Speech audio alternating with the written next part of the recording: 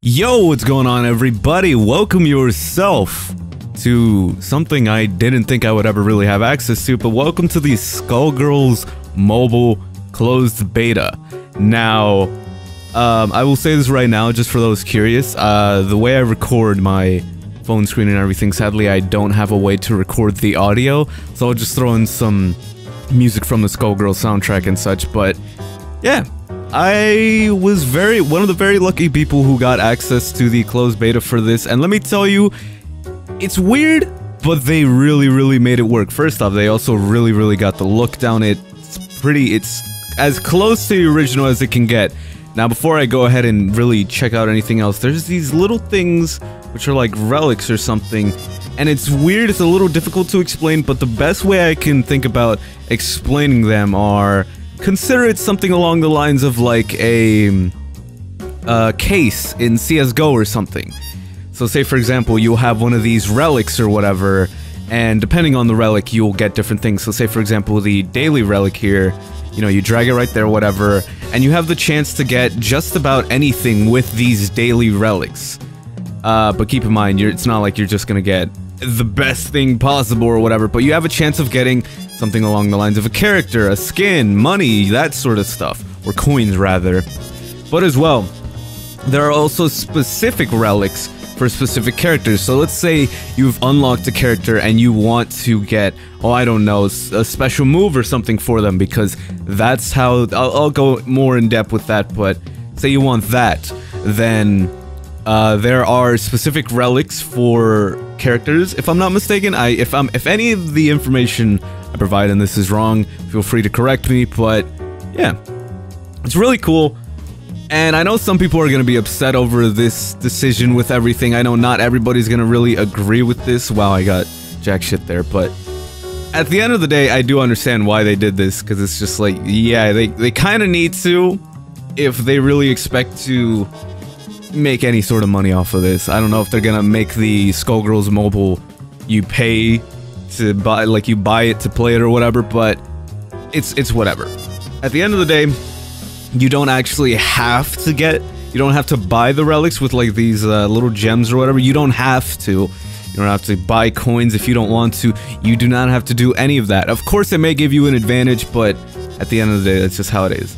So far there's a story mode here, which I've played a little bit of, and I apologize if you wanted to see the first bits of story mode. If I can, I'll see if I can do those, but all it really was tutorials and things of that sort.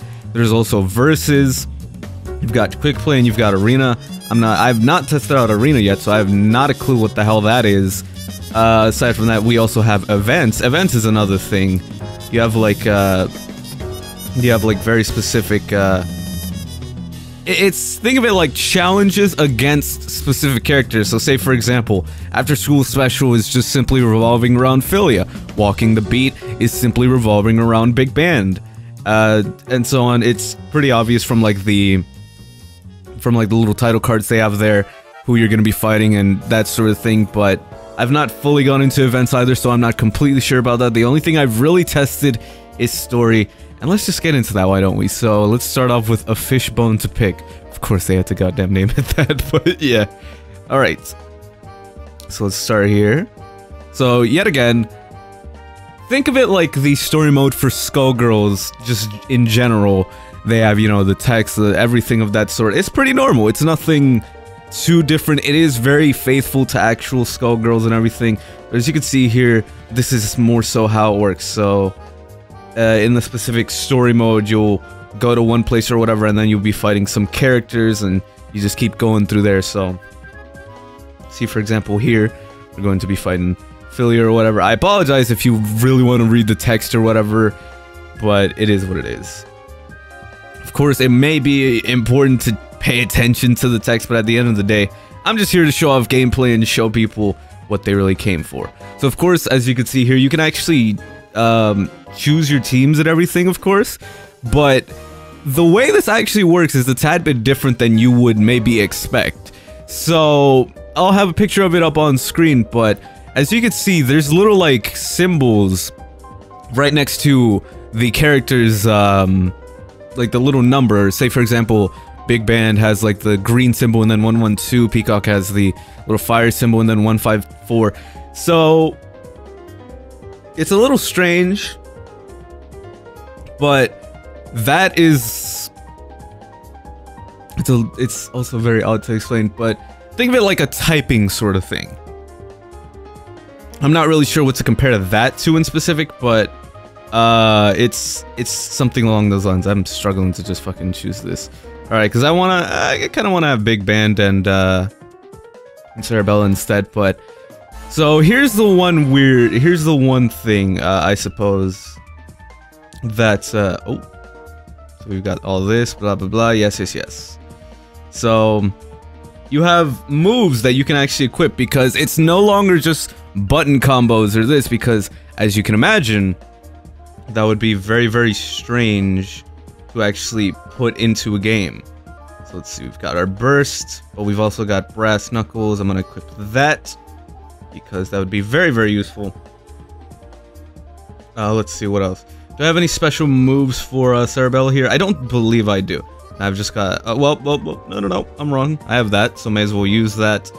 I think we're good there. As you can see with the Diamond Dynamo, the other ones that say unlock in skill tree, those are some other like special moves, but like I said, or more so showstoppers. Those, you'll be able to change those, that sort of thing, if I'm not mistaken. I could be wrong, as always, but then again, this is the closed beta. This is not like the final thing. Things could change, anything could change. Just keep that in mind. And enough of that. Sorry for stalling. Let's finally get into the fight. So, you'd be surprised how actually well done the fighting is. So, hold up. I'm gonna just back up for a moment. I need to get a couple hits in here. Ooh, there we go. Not bad, not bad. I'm gonna be careful. Ooh. Ooh, shoot. Ooh. Just gonna block just in case. Now, as you can see, it's pretty well done, and that's what really surprised me, if I'm perfectly honest, because a fighting game is not something I necessarily expect to work well on mobile platforms, but hey man, they've managed to do it, so I'm not gonna question them one bit at all. Oh Jesus, nope, didn't block. I'm a bit stupid for that, but whatever. Trying to get a grab there. So I'm not gonna go ahead and explain like attacks and stuff, because it's actually a lot more simple than one would think, truth be told. It's literally just like tap or press 2 of this or do that, and that's it. That's literally it. It's very well done, very simple. I would say the little buttons for like special moves and showstoppers and all that are a very smart idea. It makes it a lot easier and more accessible to new players who might not be completely familiar with Skullgirls, or just not completely familiar with fighting games in general. And it really does make it really easy to play, so to say. So we're just gonna move on to the second one here, why don't we? I'm hoping to get through at least this little branch of story mode today, but I'm not sure if I can. Do I really want to keep playing Cerebella? I'm kind of feeling Peacock right now. So let's switch you off, but I also wanna, because I don't have anything equipped for you, to make sure we equip that. Thank you very much. So you can like upgrade it and stuff, but the problem with that is it costs a pretty decent amount of like the coins and stuff, as well as the little other things, which I'm not sure what that is yet, but that's that. Then you also have the little, okay, then you also have the skill tree here, and as you can see, you need specific levels to reach certain stuff, that sort of stuff. I can actually upgrade this one, but I'm not sure if I really want to, but it's oddly complex for its simple exterior, but I do feel that's going to allow for a very fun and unique experience for it. Maybe I'm wrong, but it is what it is. Maybe I'm biased because I was blessed with the closed beta, but you know what, it's whatever. Now, one thing I don't completely remember is how to jump. That's one thing. I'm trying to remember if you can even just jump normally, but I'm pretty sure you can. Whoop! Damn it, I was hoping to get off a special move there. There we go! She did not stand a chance. Hey, oh no! Ah! Shit. Damn it, I didn't get it. Wow, okay, that was a bit easier than I anticipated, I'll admit. Clearly, my Peacock is better. Let's move on to the next one. Ooh, we got a level up on Big Band. That's great. Now, I can't say I really anticipated there to be any, like, leveling system or anything of that sort with this, but oddly enough, the fact that it's even just there, it's surprisingly well done. Okay, now I'm gonna really want to... Ooh, wait, no. That's actually not a good idea. So as you can see, it has the little arrows there that show your sort of compatibility with them. And it's actually not that great of an idea for me to go with Cerebella because because they've got their Big Band, and he'll put us at a disadvantage. So let's just fight as is, and let's hope we don't completely mess up, because there are moments where, say for example, Quick Play just kicked my ass, no doubt about it. Oh god, nope. Oh Jesus, got a nice grab off on him, got a dash after him, you know, gotta launch up, get those combos. Get him while he's down, even though he's not even down anymore. Poor guy did not stand a chance. Ooh, okay, Philia coming out of nowhere. Oh, shoot. Nope. Yeah, you gotta sort of plan out for that sort of stuff. You gotta be very wary about what your opponent may possibly do. I'm gonna send in Big Band here, though, because I have a bit more faith in him. Heyo! Oh, Big Band versus Big Band, huh? Heyo, what's good? You're dead. And shabam! Oh, I thought that was gonna kill you, but nope. Of course not. Oh, nope. That's gonna hurt. Oh god, let me back off for a moment. So you're probably wondering what the thing in the middle is. This thing. What it does is it's essentially like an auto fight, and I'm not a fan of it, so you're not gonna see me using it. But it's there if you're just completely new and have no clue what to do, or you're just getting used to everything. But it's there for beginners and people who just may not be familiar with anything about anything for the game or whatever. It's there for those who want to try it. But like I said, as someone who's been a fan of Skullgirls and played it for a decent amount of time, I'm personally not gonna get much out of it. I personally don't want to get much out of it as well, because it just feels like a bit of a cop-out and makes me feel a tad bit lazy, you know? Let's see. Yeah, we're fine with this, I believe. Unless Cerebella... Nope, at a disadvantage again. God damn it, Cerebella. Alright, whatever. Let's just go on through this fight and see how things will work out for us. Now, I'm not sure how I'm gonna fare up against this Valentine, but hopefully I shouldn't be too bad. As you can see, they have the... Like, it mentioned there's the elemental penalty and such. Ooh, god. Okay. Ooh, just be careful. Run up. Go for that. And finish him off. Perfect. Okay. Now we only gotta deal with Pain Wheel. Pain Wheel might be difficult. Maybe not. It's not looking like it. Heyo, got you up against the corner. It's over. Just... I feel bad. Oh, god. Oh, we're fine. We're fine, though. Hit him with the... Oh, Jesus.